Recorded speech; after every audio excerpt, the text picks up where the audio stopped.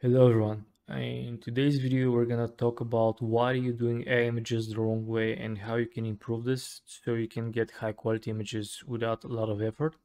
But first, we're gonna start from the beginning with the basics, and I'm gonna try to go as quick as possible through them to cover them as much as I can so you can have a better understanding how everything works and why it works like this.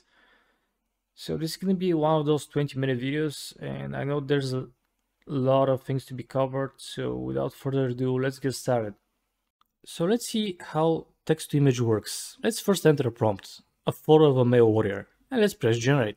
What will happen is the AI is going to create an image predefined by our resolution. It's going to set a random noise on top of that image, and it's going to lock it into a random seed. Then the AI is going to go through the diffusion process, and it's going to produce our final image. And if we press generate again, the whole same process will happen all over again. So after seeing how text to image works, let's try to create something specific. Let's try to create a concept art for a character.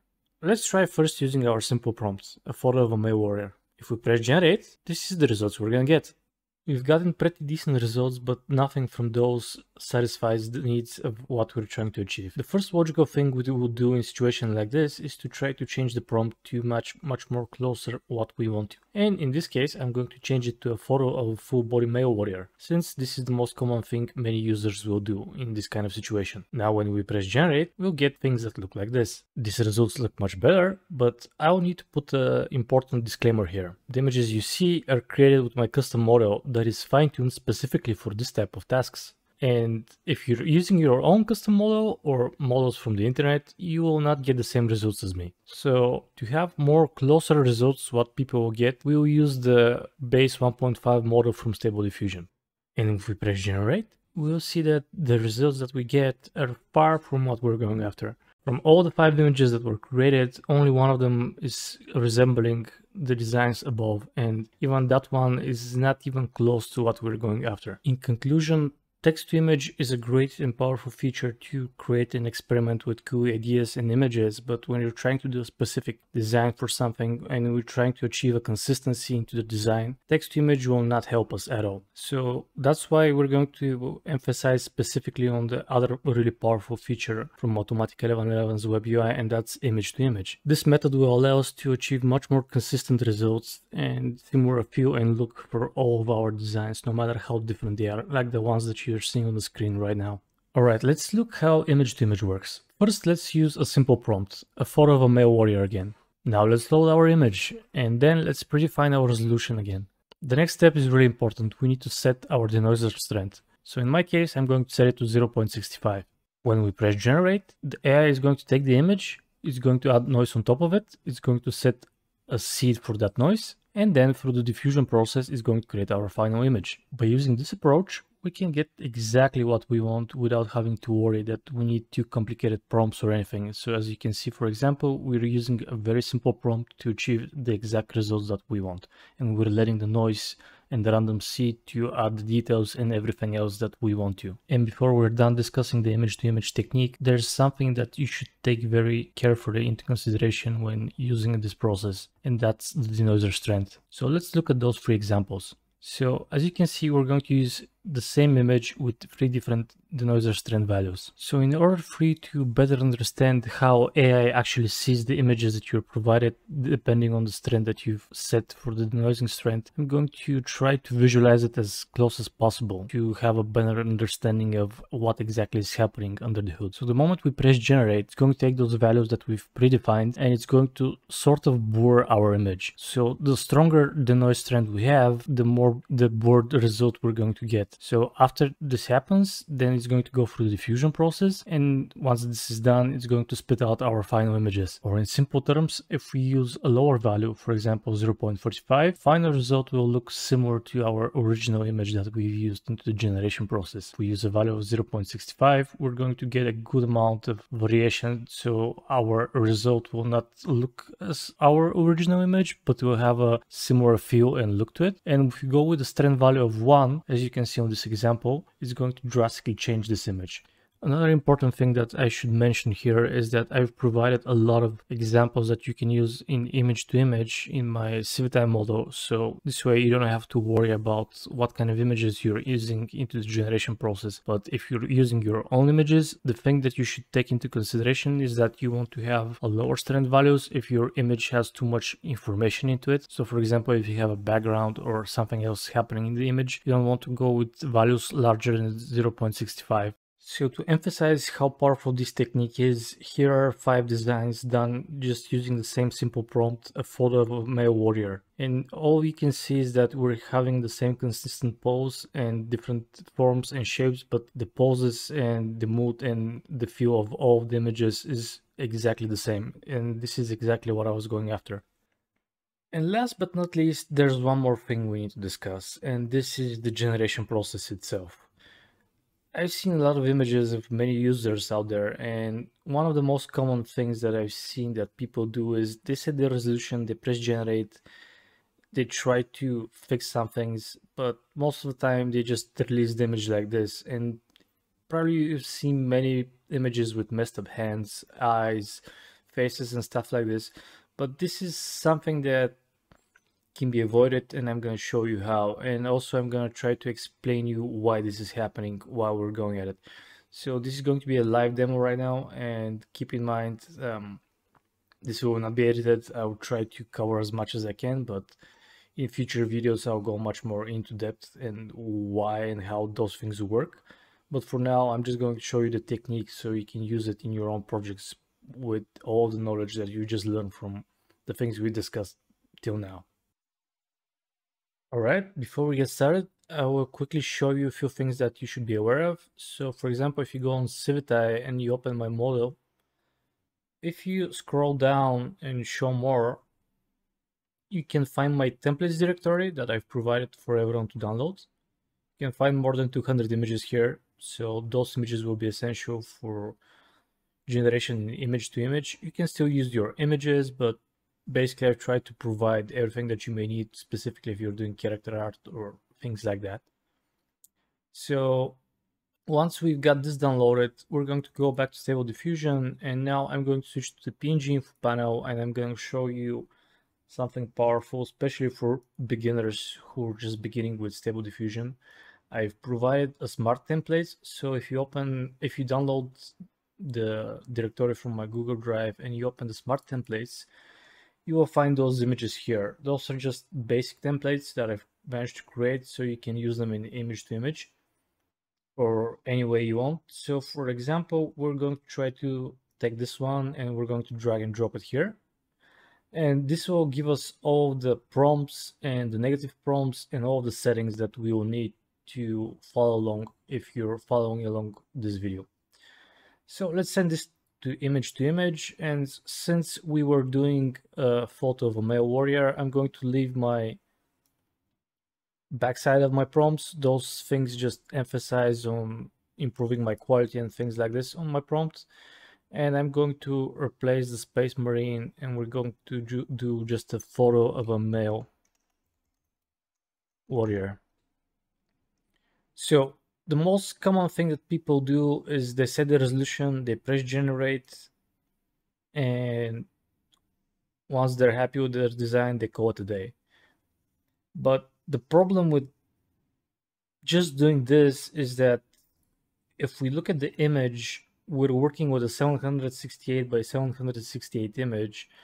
And what people don't realize is that the noise that's being added is locked to the resolution that you're working on. So the way many people try to avoid this is they're going to set crazy resolutions. For example, they'll set 1560 or something like this and press generate. And while you can do that, if you have a powerful GPU, for example, like me, you can do this, but the time this is going to take you is going to be a really long time. And for example, even the design that you're doing is something that you may not like. So I would suggest you to do something else, and it's more of a production type of workflow that I've developed for myself, and that's why I'm sharing it with you. So we're going to set back our resolution to 768, and we're going to press generate a few times until we find the design that we like. So I'm going to set my seed to random since we've imported it from an image. That's why it's locked to this one. So now I want to see something that I like. And for example, let's say that this design is something that we like. Well, how we can add details to this? So for example, you can see that the AI is trying to denoise everything and it's trying to add details here and there, but basically it's limited with the amount of resolution that we have. So one of the things that I've seen people do is they're going to go to scripts and they're going to use the SD upscale from the scripts. And well, this is a good workflow and it can help you. I'm actually going to show you a smarter and a simpler way you can do this. And basically this approach I'm going to use is a similar that you're going to use in a production. So we're going to start with the design, then we're going to upscale this design, and after that we're going to refine this design. So I'm going to press generate one more time and see will I get something nice. So let's say we like this and we want to continue evolving this design. The first thing I'm going to do, since I don't have enough resolution, is I want to upscale this. And before I used to go to Photoshop and do it there, but in time I've learned how to do all those things inside of the web UI of Automatic 1111. So I'll show you what we're going to do next. First, let's send this to extras. Here, let's go to the scale tab and enter a resolution of 248 of 248. So if we press generate, you'll see that the image will get upscaled. It's still blurry and so on, but that doesn't matter. So usually when I work, I change this to a larger resolution. So for example, 4096 to 4096, and I'll tell you in a second why. So this resolution doesn't matter right now. I'm not worried, and you're probably wondering why are we scaling the image to 4K since there's no detail in it. Well, what we're doing right now is we're providing the image with enough pixel data so the AI can add more details to it. But if right now, if we send this back to image and try to generate, our GPU will say no, because this is a 4K image and the maximum resolution you can go in image to image is 2K. And how are we going to change that? Well, that's actually the fun part. So the reason we're changing this to 4K is because I want to work on this image in the resolution of 4K. I will replace certain parts of it and overpaint it in time quickly and going dirty just to demonstrate you the technique. And once I'm done, I'm going to send this back and I'm going to scale it down to 2K simply because I want to oversample the image. This way, all the images that you've seen on my website, on my Civitai page are done actually, and we're gonna get there, but first let's move step by step. So once we're happy with this, the first thing I'm going to do is send this back to InPaint. So now, if you've watched previously the first parts of my video, you will know that we've discussed the denoiser strength and the different values. So for example, if I want to keep this image, but I want to make it much more refined, I'm going to change my denoiser strength to 0.45. And now I'm just going to increase my brush size and I'm just gonna mask the face, for example. So we're gonna start with this part of the face because the face is usually one of the first things that I look into someone. So now what we can do in Automatic 11's web UI, and this has been in there for a long time, just not many people realized it, is that we can go down and instead of painting the whole area, we're going to only paint the masked area. So what the AI will do is it's going to try to draw a square around this area. It's going to cut this part of the image. It's going to use this resolution that we've predefined here. So I always work with 768 with 768 because it's faster, and this resolution is also achievable even on lower VRAM GPUs. And since we want to refine this, I'm going to use a value of 0.45. So let's do a first test and see what we get. If I press generate, it's going to crop this and it's going to try to refine it. And as you can see, it's trying to refine it, but the amount of noise is low.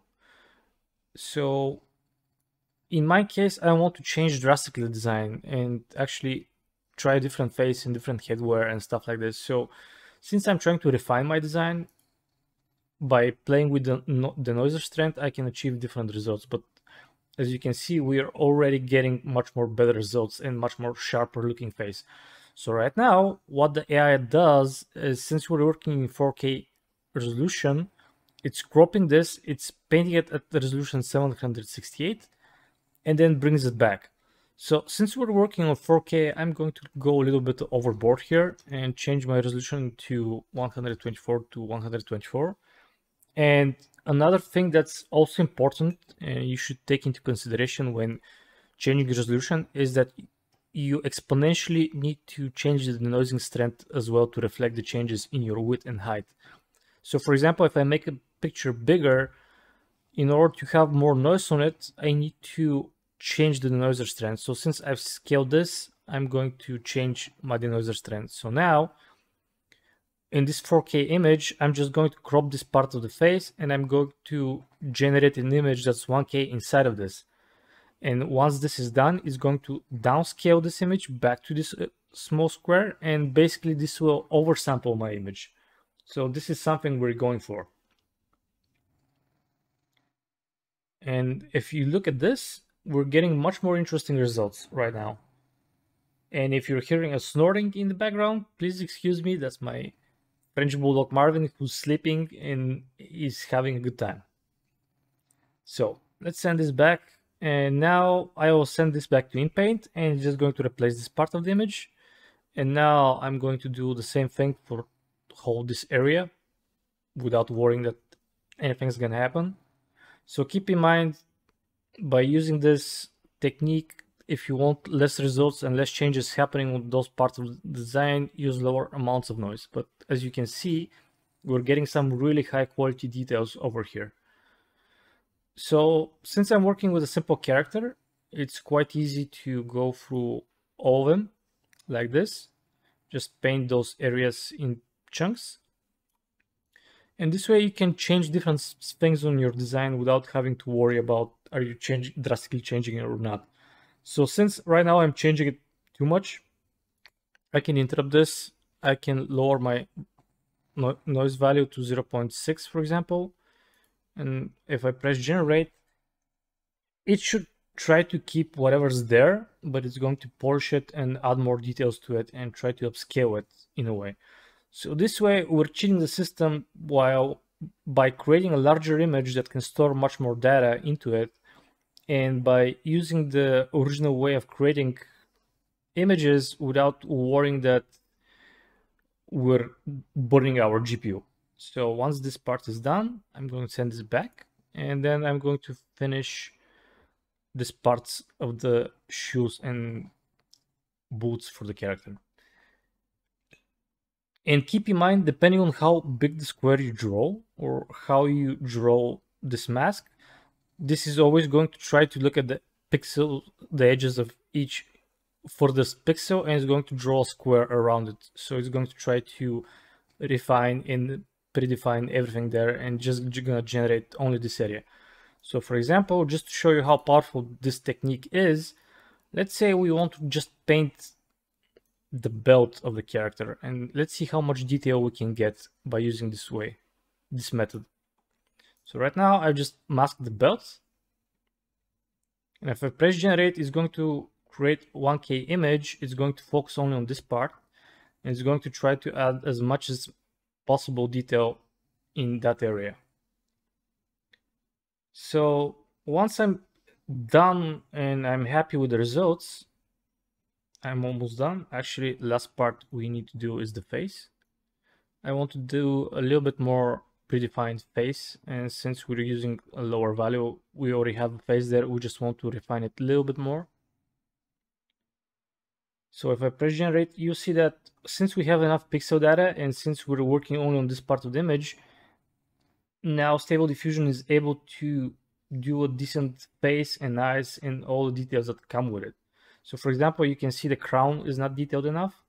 Well, we can send this back to InPaint, and then, for example, if you want to make this more detailed, we're just gonna mask this area and press generate. And again, this is just gonna crop this part. It's going to try to refine it, and this way we can create really high fine details on our images without having to worry about the resolution or anything like this. So now, once this is finished, don't worry about the other parts that are getting generated. It's basically generating everything that's in the mask area, and it's using the mask padding to blur the edges where this is happening. So let's say we're happy with this. Now what we can do is send this back to extras. I'm going to change my resolution to 248 to 248, and for upscaler I'm going to use the our ESG-GAN General 4v3. So now if I press generate, this is going to downscale my image and it's going to over sharpen it. So if we open this in a new tab, you can see that this way we can achieve really sharp images without having to worry about the details, and we can work in larger resolutions without being limited what we need to do. This is a very powerful technique, and this is how I work, and I hope that after this video you will be able to use my technique in your workflow more or less. And that's it for this video. A few more things and announcements to make. I've created a Discord server, so you can join and hang out with me or ask questions and meet other people who are curious about my workflows and people who do AI. So I'm slowly building a community, so feel free to join. Another thing, I'm trying to evolve my model a little bit by little bit, but I'm always trying to help people. So keep in mind, my model is not perfect and anything like this, but I have ways that I'm slowly improving it, and actually I'm going to discuss this in another video. Also, another thing, in probably the next video we're going to discuss a little bit about prompt altering and things like this, and don't forget to subscribe if you're curious how we're going to do that. Also, thank you for watching, and I hope you've managed to learn something, and I'll see you in the next video. Bye.